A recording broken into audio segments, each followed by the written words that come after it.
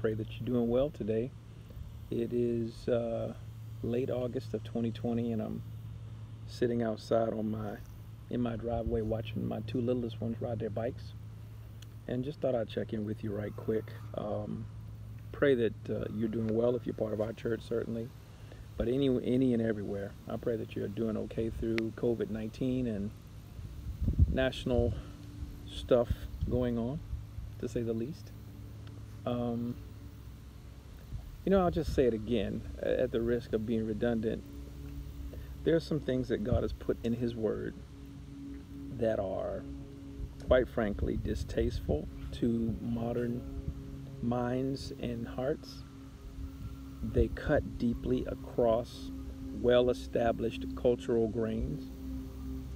They sound to modern ears like crazy talk, old-fashioned, perhaps even patriarchal, maybe a little paranoid, not in keeping with modern thought. But I say to you again, God's word is sufficient. And like the writer of Hebrews reminds saints from all generations, we would do well to heed them, heed the precepts of the Lord. And so I would encourage you to look carefully at how your family is constructed and what you're doing to disciple your children and build up your family, how you are handling God's time, His talents and His treasures, what kind of church you're a part of, and what does it believe, and how is it structured, and what's it trying to do.